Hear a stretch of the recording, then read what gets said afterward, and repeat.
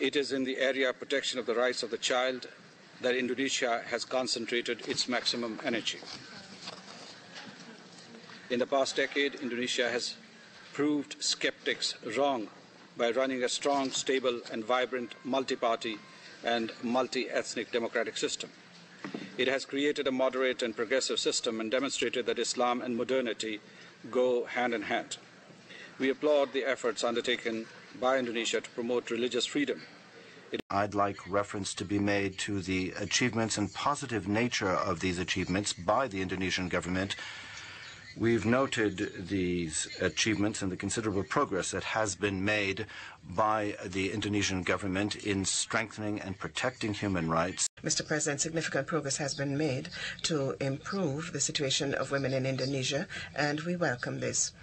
This can be seen in several areas, as has been the case in political and public life. The situation of human rights in Indonesia has improved significantly in the recent years. We welcome the achievements and the steps already taken by Indonesia in consolidating the rule of law and promoting human rights. In particular, we commend the measures taken to protect vulnerable groups, especially children. We would like in particular to welcome the efforts made in protecting the rights of women, of children, and also in protecting the right to education and the rights of citizens, whether they're expat residents or not, and of foreign residents in the territory.